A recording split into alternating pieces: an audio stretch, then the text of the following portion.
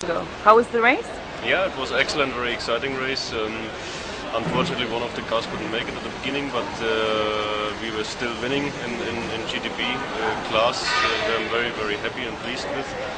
For somebody who first time was out on a Porsche, we have spent a lot of time with him, and both of them did very, very well. There was a driver's change in between. So yeah, I'm very pleased with the whole team. We've got a winning car and a second in GTB. So I'm looking very forward to the next round on the 5th of May. Fantastic. Good luck. Thank you.